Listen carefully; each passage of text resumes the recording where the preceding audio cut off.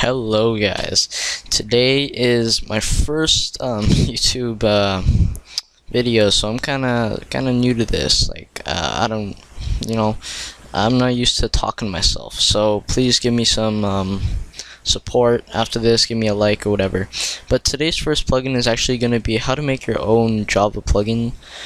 No, not Java, Minecraft plugin, my bad, for your own server. So all those server owners who don't wanna pay for a Java developer or like a Bucket developer, you can just learn how to do it on this series.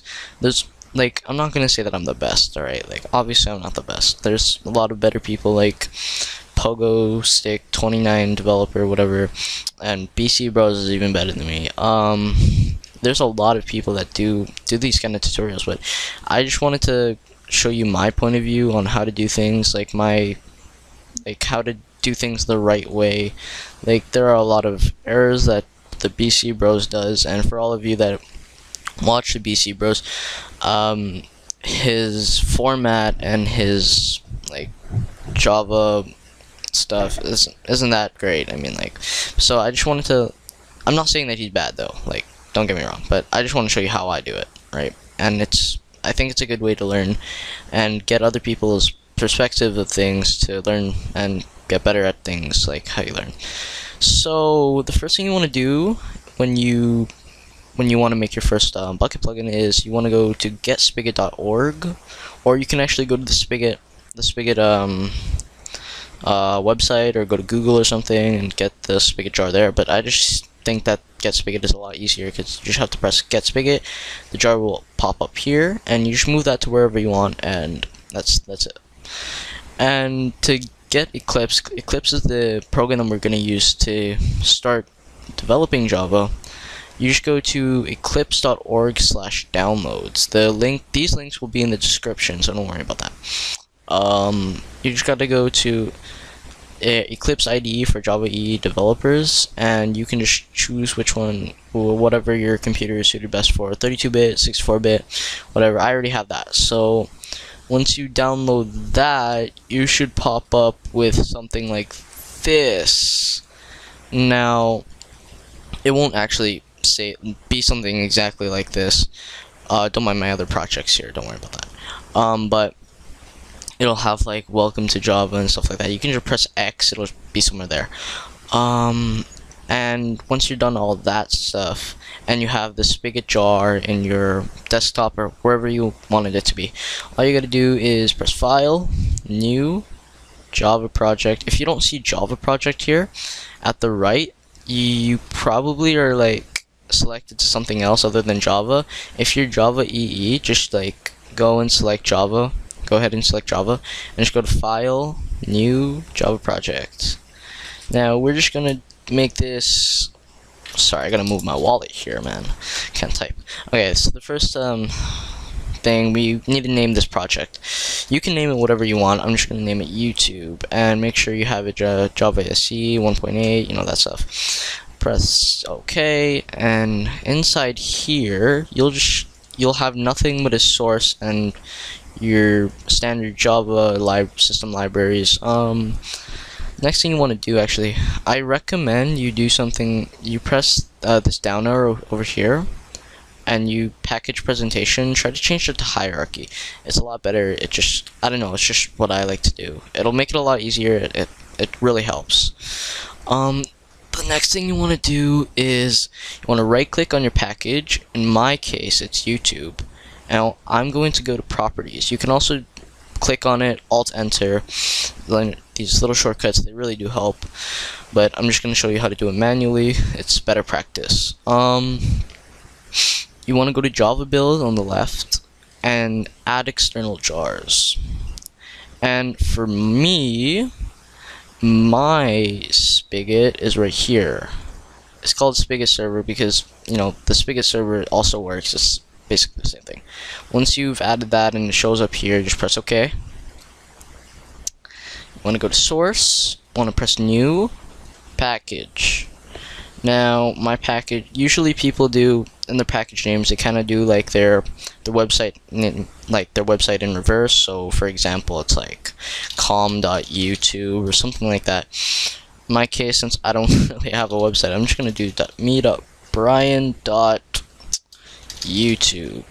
So basically, it's just me. It means this is my project, Brian, my name, and this is the name of the project that we're gonna be doing. So there are other ways to. You can simply just do YouTube, and that's it.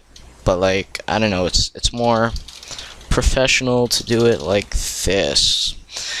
After that, you don't need to click this. I've never actually used that before. So just press finish, and now you have your first package. Now you see that you can't really do anything in your package. You can't code anything. So the thing that we use to code in Java is called the class. To make a class, you right click on the package. Don't right click on the source or this. You want to right click on the package you just made, press new, and go to class.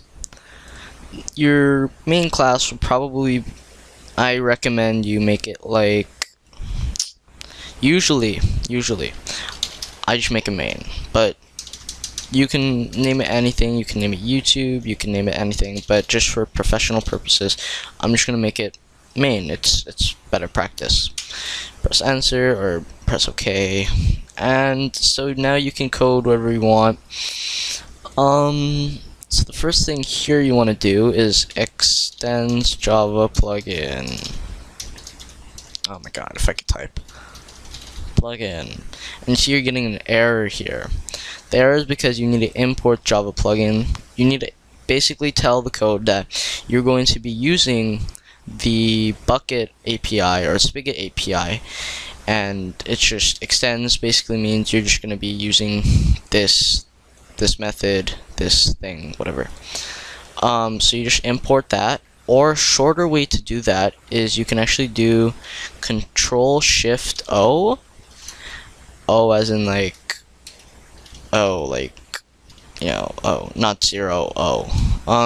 And it'll automatically import everything. Another cool thing you can do is Control-Shift-F, and it'll format your code perfectly, and it'll be really nice. Yay! Formatted. So the first thing you want to do is, let me see, what are we gonna get started on? Oh, of course, you want to do public. I'm just gonna code everything out first, then I'll explain everything after. What the? Oh man, my keys aren't working. My arrow keys aren't working. Oh well, we'll just deal with that later. Public void on disable. Just copy this and it should be fine. Alright, so this is basically showing when the server starts, and it'll boot up the plugin. So it will just enable the plugin real quick.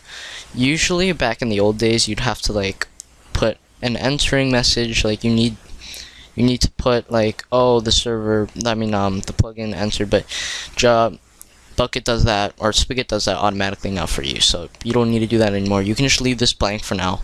Usually you'd put stuff in here, but for our case, our simple plugin is going to be really easy, and it's just going to be a setup. The next tutorial will probably do things like event handlers or commands, or I'll just like get you into let's not think about that now, actually. So setup, this, since this is obviously on enable, this is when the server starts. This is obviously when the server like goes down, right? After the server goes down, you just put, it automatically puts like the end message, and this enters the on message. It's like booting your computer on and off. Next thing you want to do is public boolean on command sender. Sender. Like I said, I'm just gonna code everything out first, and then I will explain everything to you. String array. Alright, so now I'm just going to assume, like, actually, you know what, I'm just not going to assume anything, I'll just explain everything. Like I said, you just gotta Control-Shift-O to import everything. That's usually the reason why you get these errors. So you can just import that to Bucket whatever, Spigot.org. And if you're getting something like you have two options, you'd usually just go for the first one. I mean, other than that, I'll tell you what to import, so you don't need to really worry about that. So basically, public, I'm gonna assume you all know what public is. Like, it's not that hard, it's pretty self-explanatory. Boolean means that it has to return a true or false statement. So in this case, we're just gonna leave it false. I mean, you can leave it true, you can leave it false, doesn't really matter. True, false, you won't get any errors. On command, this is where you can make your own commands. Command sender, just, you don't really need to know what that means. The only really thing you need to know what you need to know here is string label. This is going to be like the name of your command. So let's say you type something in like /op. The string of the label would be op, right? Like, I don't know how to, it's hard to explain, but you guys will get it like in no time, I'm sure. So to get things started, we're just, actually that should be it. I mean, you don't really need to know anything else, do you? Let me think. Oh,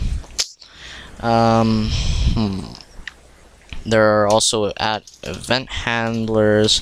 It's pretty self-explanatory. It handles all your events and such. But we'll get to that next episode. So I think that's all you need to know for today. You don't really need to, I mean, I'll explain the public, the voids, the class is pretty explanatory. You're in this class that's named main, and I've already explained to you what extends is. Return is already part of Boolean. It returns a true or false statement. Let me think. You don't need to know what that is for now. Yeah, I think this is it. This is basically what your plugin is going to look like. Unless you're doing some extreme project, this is what your plugin is going to look like. Every time you make a plugin, it's basically your setup. It's like, yeah, it's like a template. Think of this as like a template. This is what your plugin is going to look like, unless you actually make a new class for your plugins. Anyways, let's not get sidetracked. So this is going to be the end of the video, because this is just setting up and so you guys know what to do. I'll probably post a video like later today, because I have nothing to do really, or 2 days from now, one of those. So I'll see you later today or 2 days from now. I'll see you later, guys. This is basically all you need to know for now. There isn't anything important that you need to know on the first episode, because I don't want to confuse you. So yeah, see you guys later.